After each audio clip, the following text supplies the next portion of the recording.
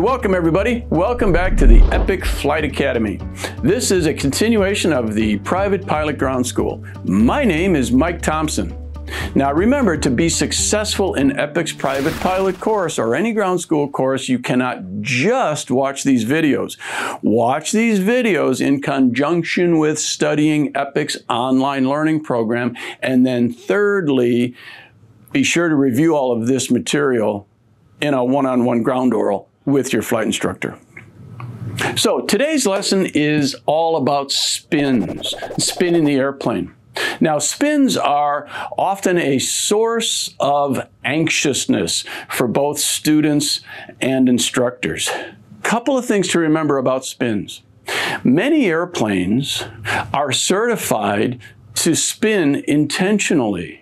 And there's no need for anxiousness about spinning in a training airplane that's certified for spins when you have an instructor who's capable and trained in spins. Also remember that none of us should be spinning these airplanes unless we're working on our flight instructor certificate. I'll try spinning. That's a good trick.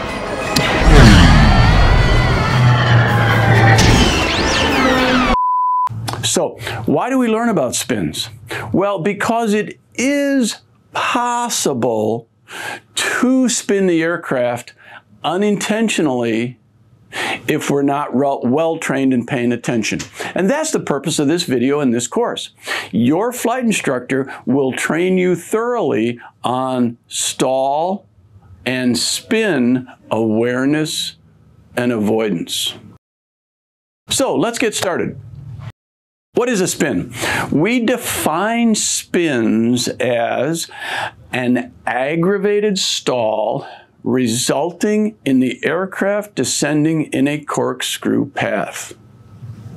Well, that's a pretty accurate definition, but it doesn't really make perfect sense. What do we mean by aggravated stall? Okay, remember, we already know what a stall is. The wing of the aircraft has exceeded its critical angle of attack. Now, aggravated simply means that one wing is more stalled than the other wing. Well, we wonder, how could this happen? Remember our ailerons?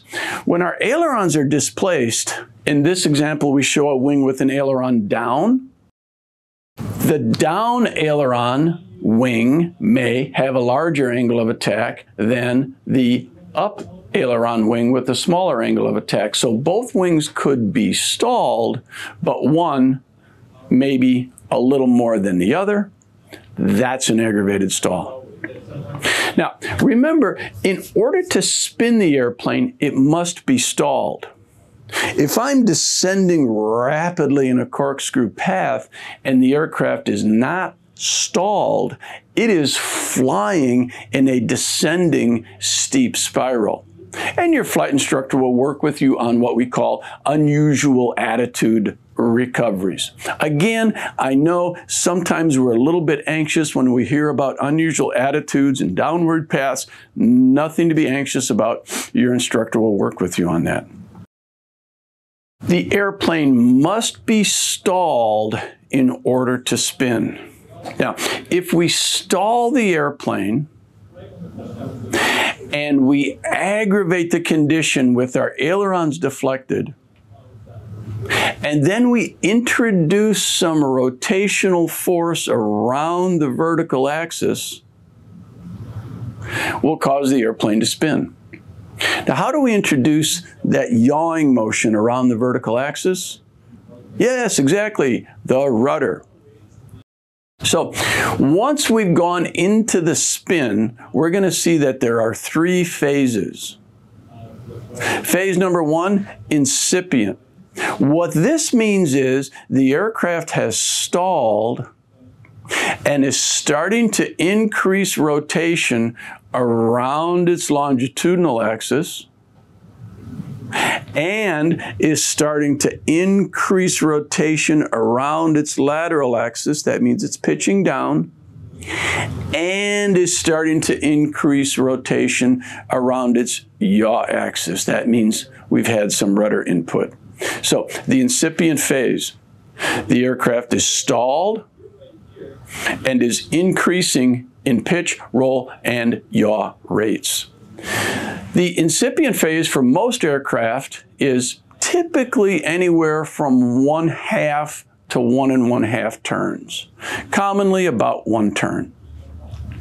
Now, once the aircraft has settled down into this steady rotation around all 3 axes, remember it's still stalled. It's stabilized in this rotation around all 3 axes. That is the fully developed phase, or fully developed spin. And then the third phase is recovery. Now, we're ready to recover from this spin. What do? The FAA has in an advisory circular 6167 a spin recovery technique. And flight instructors have taken this technique and broken it down into a 4-step acronym called PAIR. P-A-R-E. Step 1, P, power reduction. Pull the throttle back to idle. Step 2, A, ailerons. Neutralize the ailerons. Now, think back to what we said earlier. The aircraft must be stalled and in an aggravated condition. Where is that aggravation coming from? Usually aileron displacement. So, step 2, ailerons, neutral. Okay, step 3, remember the aircraft must be rotating around its vertical axis. So, step 3 is R, rudder opposite the direction of rotation until rotation stops, and E, elevator. Elevators forward to reduce the angle of attack. Remember, the aircraft must be stalled in order to spin.